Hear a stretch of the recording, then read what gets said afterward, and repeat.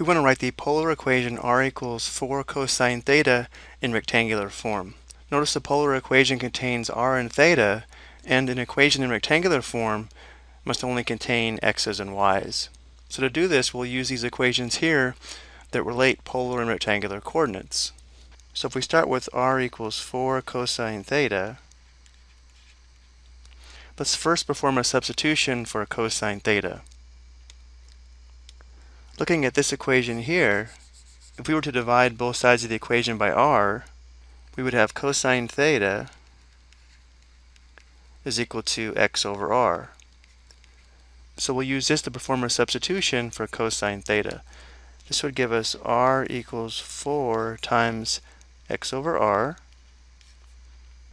which we can write as r equals 4x over r.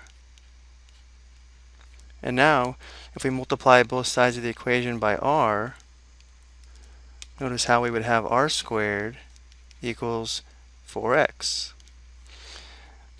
And now we need to perform a substitution for r squared, and r squared is equal to x squared plus y squared. So we can substitute x squared plus y squared for r squared, so we'd have x squared plus y squared equals 4x. This would be the polar equation in rectangular form.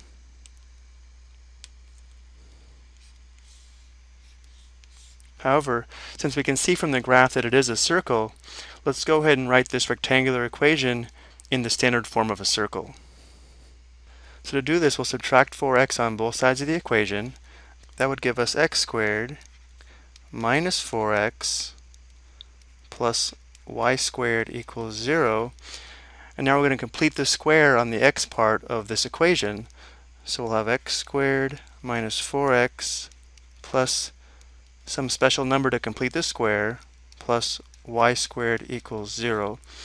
Remember, to complete the square here, we take half of negative 4 and then we square it.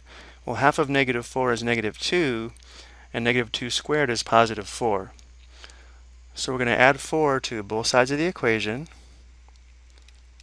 And now the reason we're going to do this is, now x squared minus 4x plus 4 is a perfect square. If we factor this, we'll have two factors of x minus 2, or the quantity x minus 2 squared.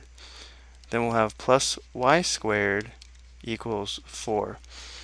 This would be the same rectangular equation, but now written in standard form of a circle. So when the equation is written in this form, we can tell the center of the circle would be the point 2, 0. And r squared is equal to 4, so r is equal to 2. So notice, looking at the graph, the center of the circle is at the point 2, 0, and the radius of this circle is equal to 2 units. So this is one advantage to writing the equation of the circle in standard form. But again, if we're only asked to convert the polar equation to a rectangular equation, either of these forms would be correct. I hope you found this helpful.